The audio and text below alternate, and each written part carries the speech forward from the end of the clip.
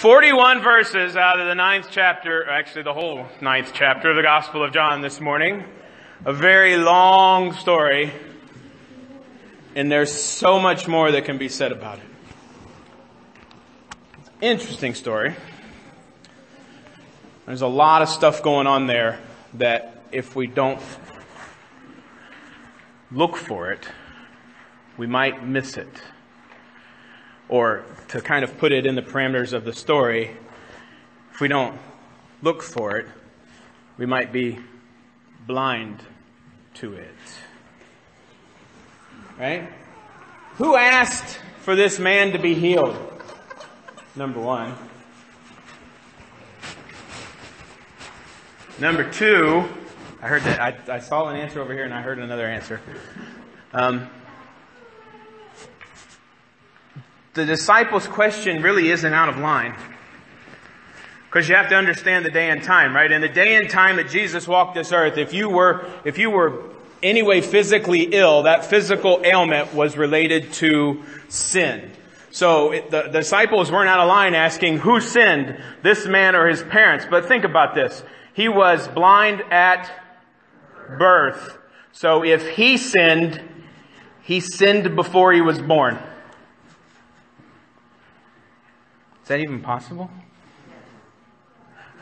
I'm seeing no's over here and I'm hearing yeses over here. So I'm not going to answer that question.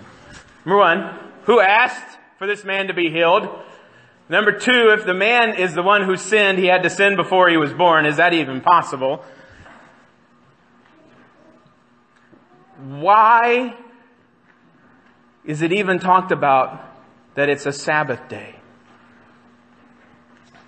We will talk about that one just a little bit because it's an interesting fact for us to know and to remember, right? So this chapter, 41 verses, there are 5 verses of introduction to the story. There are 2 verses that talk to us about the miracle. There are 7 at the end where Jesus meets the man again and talks to him some more. So that's 14 verses out of 41, which means there are 27 verses of the Pharisees investigating this story. The majority of this chapter is about people who couldn't believe the fact that a miracle had happened.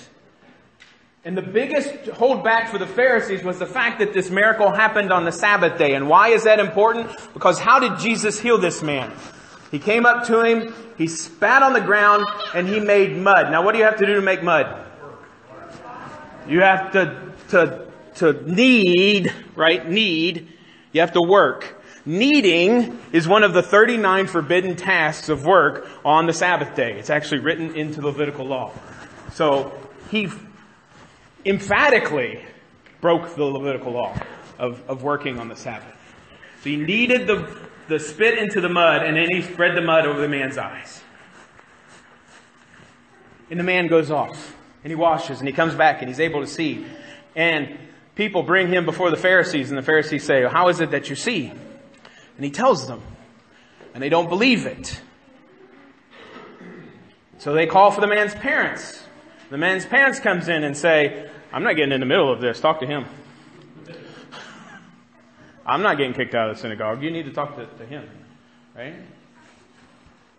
But they testify that he's able to see. They don't know how he's able to see. They just know, they did say that he's able to see. So then they bring the blind man back, the formerly blind man back, and they ask him again. And obviously this man gets it, right? Because he's now joking with the Pharisees. I've already told you why and how I've become able to see. Why do you keep asking me? Do you want to follow this man too? Right?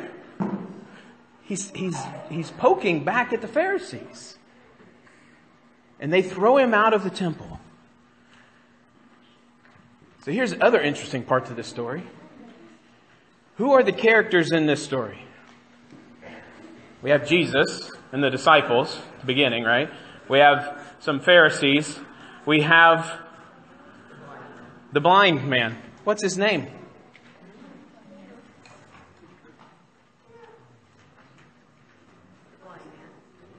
Well, he's the man that was formerly blind, right? He's the man who was born blind from birth. He's the man who is formerly blind, the man who is now able to see, but he doesn't get a name. And he's always classified by what his past held for him. He's always classified by what happened behind him. He's always classified about who he was before, not who he is now and who he's going to be into the future. And isn't that really where each one of us sit almost each and every day? Not to say that some of the things that we define ourselves from our past are not good, right? They could be. Cancer survivor.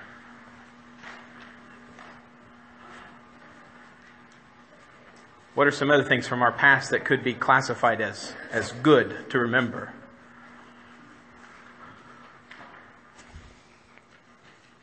That's your cue.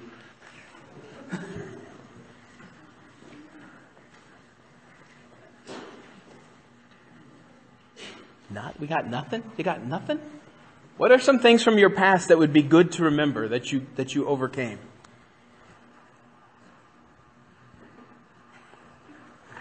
Well, boy, this is failing really bad. Quit. Former smoker. There you go.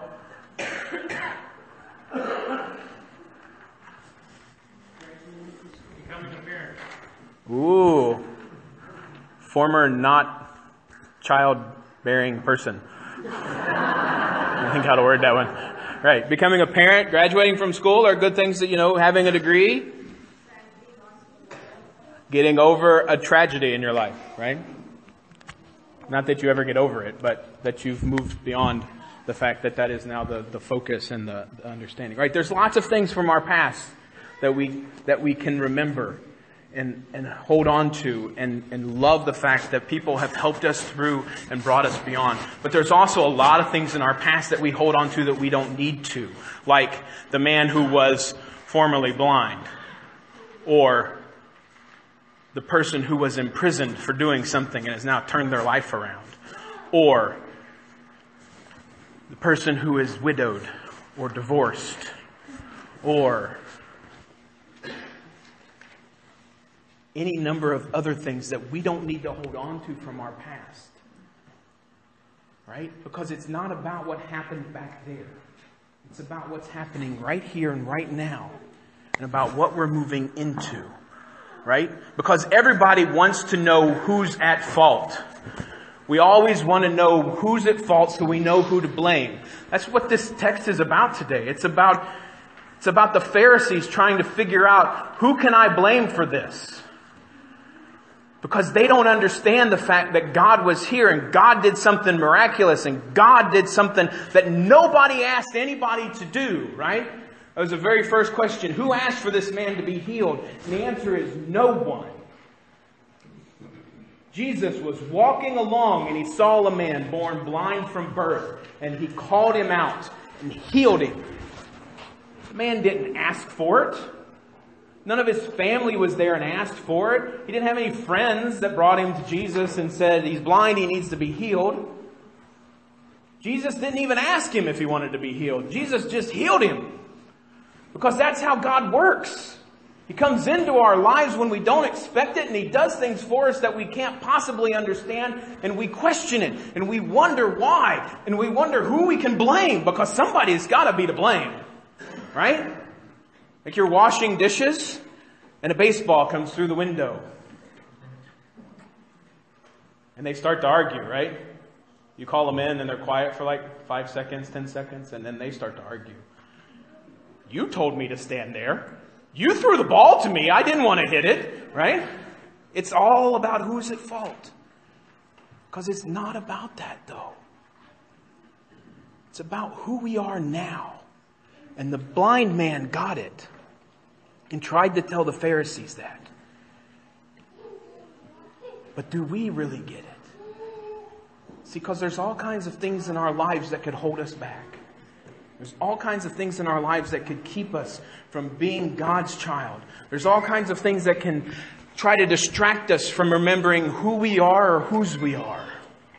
Right? There's all kinds of things that can distract us from what happens right here, like we're going to see just a little bit later with Blaze, where God takes us and claims us and names us as His children and is going to do things in our lives that we can't possibly understand. We just have to live in faith that God is working in and through us so that His love can be made known in the world. Because it's all about us looking forward to the cross and not backwards. It's all about us living in the now and understanding who God is in our lives and not wanting it our way, but giving it up to God. You see, there's a reason in the car that the window on the front is much bigger than your rearview mirror. Because it's more important for you to see where you're going than for you to remember where you came from. But the mirror is there for you to look back every now and then to remember or to see what's coming behind you. But it's more important for us to look forward. Last weekend, I was on a spiritual retreat called Via de Cristo. And as a pastor on this retreat, I got to give 2 talks about grace. I love to talk about grace. They actually let me talk for almost 30 minutes a time when I got up there. So feel lucky that, we're only at, where are we at now? We're only at 11 and a half minutes right now, so I still have another 19 to go if we were. That was a pretty nervous laugh. I don't know. Right? But I was on this weekend, and I had to introduce myself at my first talk, and I said, hello, my name is Pastor Jerry Wirtley. I serve at St. John's Lutheran Church in Little Suamico. I made Western North Carolina Via de Cristo number 45 in the fall of 1999, where I sat at the table of St. John. I'm married to my wife, and I have 3 children. That was the beginning of my first talk. And when I got to my second talk about grace and obstacles to grace and what keeps us from grace, right? I had to tell the men that I was talking to that morning, and I have to tell you that I just lied to you. No, my name is Pastor Jerry Wirtley. I do serve at St. John's Lutheran Church in Little Suamico, Wisconsin. I am married, but I have 5 children.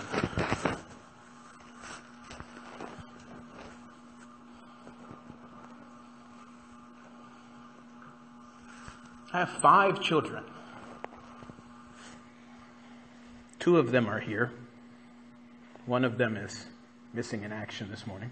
Probably still asleep. 2 of them are already with God. Krista and I say I had no part in this, but we had 2 miscarriages before Karis came. So I told this to these gentlemen because it was an obstacle for us, right? We wanted children. We were ready. And my wife, in her profound wisdom, said to me one night, we've said that we're ready, but have we ever asked God if we should have children? So that night we prayed and put our lives into the hands of God. Remind you, this was before I became a pastor. 9 months later, we got Karis Rebecca. Now, if you don't know Karis Rebecca, Karis is, what does Karis mean?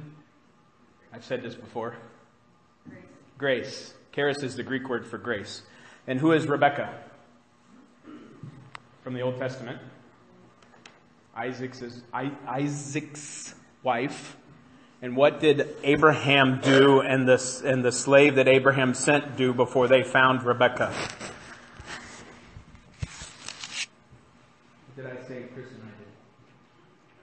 They prayed that God would open up and bring the proper woman for Isaac before the slave so that they would know that that person was the one for Isaac. So Rebecca, in a way, means answer to prayer. So Karis, Rebecca is a grace answer to prayer. I have to remind myself that now when she's 15. All the time.